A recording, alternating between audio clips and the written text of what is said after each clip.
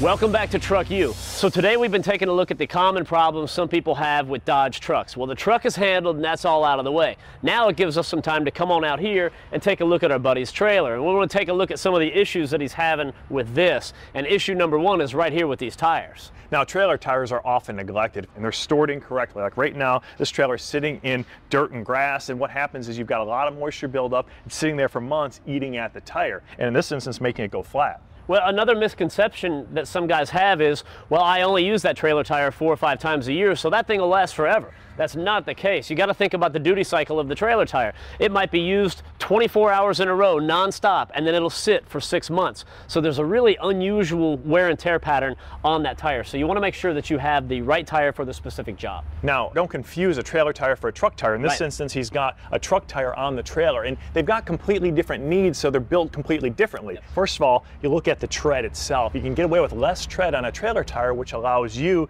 to get more plies in it, makes it stronger to carry those heavy loads. Now, the engineers at Carlisle Tire sent us these, and we're going to pop those off and put these back on. These are the Radial Trail RH tires, specifically designed for trailer applications. But before we put these on, we want to shoot back inside the shop for a second and take a quick look at the anatomy of a trailer tire. I love when we get to cut stuff up. I know, it is cool, isn't it?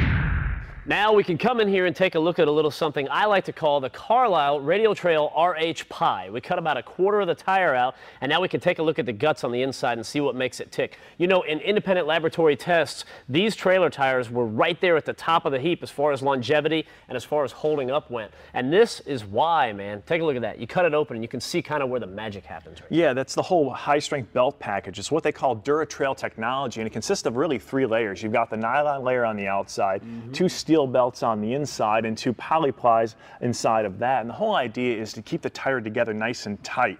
You know, where a truck tire, it might start pulling apart the plies, you're going to start getting a lot of heat. This keeps it meshed well together tight, helps dissipate heat, which is one of the biggest problems you have with trailer tires, is keeping that heat down. Yeah, heat is your enemy in the world of trailer tires. Another thing that they have, what they call is heat shield technology. And really, that encompasses all of the rubber in the compound of the tire right there. They kind of reinvented it and made this specialized rubber compound that also dissipates heat. So those things all work together to try to get that heat out of there, keep that tire as cool as possible, and make it last as long as it can. Now you take a look at the bead right here and you see all these steel wires in here, probably about twice as many as you'd see on a truck tire, and the whole idea is to keep this bead nice and stiff, keep it hooked to the tire, hooked to the wheel, which is obviously pretty important when you're talking about trailering, and you want to make sure that you've got a nice stiff sidewall so the trailer doesn't wash out or roll on you when you go around turns. Now let's talk about the tread right there, and you've got the shoulder treads on the side, those are nice, and you've got the middle ones right here, and you can see all the engineering and all the grooves right there,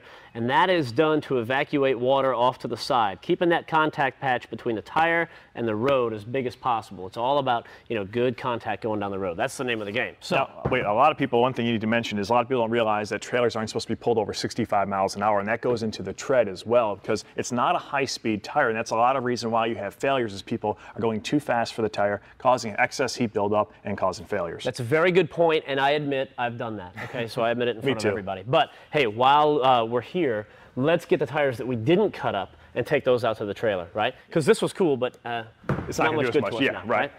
All right, I got one over here. All right, last one. That's it. We won't be needing this anymore. No, file that thing. All right, 1 tire left, and this job is done. All right, here's something to keep in mind when you're changing out all the trailer tires. You want to make sure you use the right size and use all the same size tires. Like in this case, we've got 4 of them. Now the trailer manufacturer will tell us what size tire to use, and you wrap those all the way around. Even if this one doesn't blow, you want to change it when you're changing this one, because if you don't, you're just going to have this one blow on you maybe 2 weeks down the road, and then it's going to destroy the side of the trailer. And you don't want that, so change them all at the same time. Also, the little things. Check the tire pressure. You want to make sure you have the right tire pressure in the tires. All you have to do is look on the side of the tire. It'll tell you the max pressure to put into it in the shade. You don't want to do it when the tire's hot. You want to make sure it's cold.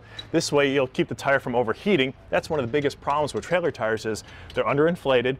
They get excess drag, which causes excess heat, which causes them to pop. So make sure you spend a few minutes, change out all the tires, make sure you have the right tire pressure, and you've got a trailer tire on your trailer, and you should be good to go. It's just like all the other automotive parts, man. Excessive heat is really, really bad, right? You know what's nice about these Blacrock wheels? Take a look at this. This little cap goes on and off right here, so you can grease that thing without having to pull the whole tire off. Just a nice little thing in the whole package. So that's it. That's going to wrap it up. I think we're done, right? That's it, buddy. Cool. We'll see you guys next time right here on Truck U. Why don't you give me that sandwich? You know, you might want to watch the curb checking too. That's another bad thing. Just something to think about.